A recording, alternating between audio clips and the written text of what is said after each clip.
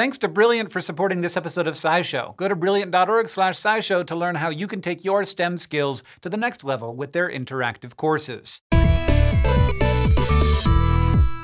In the insect world, there are few creatures as gentle and innocent as a butterfly. And yet, some butterflies have an unexpected side to them. According to research published last week in the journal Ecology, some species of butterflies scratch open living caterpillars and feed on the liquid that oozes out. And while cannibalizing their own species might not seem like a winning survival tactic, weirdly enough, that might be exactly what it is. The discovery of this behavior actually wasn't part of a scientific observation at all. It happened by accident thanks to two friends on vacation in Indonesia. Both of them happened to be scientists who were big on butterflies and photography, so one day they were out taking pictures when they came across a large gathering of butterflies in a forest near a beach. They took a lot of photos, as big nerds will, but it wasn't until they were going through their pictures later that they realized what they'd really seen. The butterflies were engaged in a violent feeding frenzy, and they weren't just eating their usual nectar, they seemed to be eating something oozing off caterpillars. The friends were so fascinated that they came back the next 2 days to document the action, because what else are you gonna do when you're on vacation? They saw butterflies use the sharp claws on their feet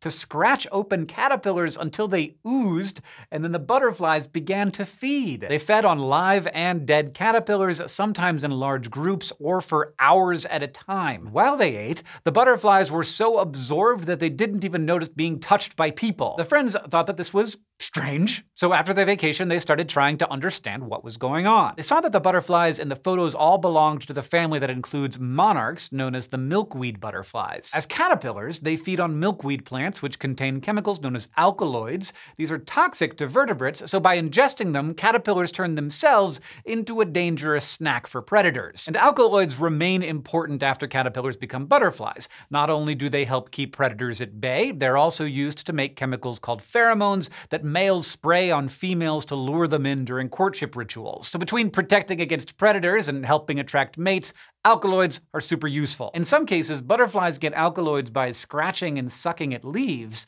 And as the researchers themselves put it, when you really get down to it, caterpillars are essentially just bags of chewed up leaves. So maybe it's not unthinkable that butterflies will attack caterpillars of their own species for a hit of alkaloids. But scientists are not sure if that's all there is to it. There's still a lot they don't know. Like, it's not clear how widespread or common this behavior is, and scientists can't say for sure that the butterflies aren't just accidentally wounding the caterpillars as they scratch at leaves. Plus, even if they are going after the caterpillars, these observations alone don't prove that it's the alkaloids that the butterflies are after. These will be questions for follow-up studies, maybe follow-up vacations. Right now, all we do know is that milkweed butterflies are not necessarily the whimsical, innocent creatures that they seem to be. Speaking of animals with creative survival techniques, another study published last month shared some surprising findings about wild cockatoos. The study, which was published in the journal Current Biology, found that wild cockatoos native to Indonesia know how to whittle sticks into tools and use them to hack into a tropical fruit for its seeds. Now, on one hand, that's not so surprising. Any old crow or dolphin can use a tool, but what makes cockatoos special is that they use a set of tools. They have 3 distinct tools that they use for different functions in a specific order.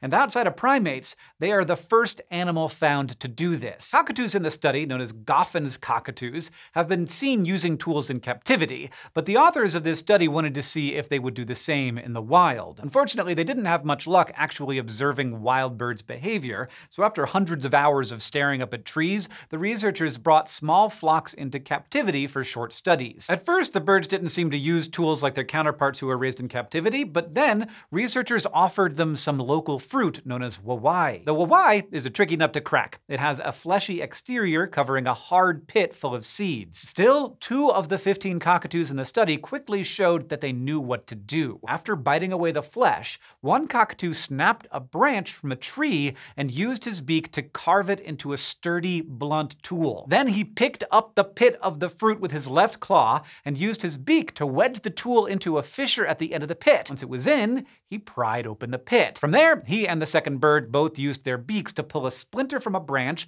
which they used to puncture the thin skin around the seeds. After that, they used the same method to make a slightly larger toothpick-like tool to pry the seeds out. And while this particular study happened in a lab, the researchers are pretty confident the cockatoos also used this method in the wild, because for one, the two birds they watched use tools in the lab had clearly had some practice. And once the researchers knew what they were looking for, they also started noticing more evidence of tool use in the wild. They even stumbled across an abandoned wawai fruit with a wood fragment inserted into it. And while opening a wawai fruit might be an ordinary task for a cockatoo, it's actually a pretty amazing feat.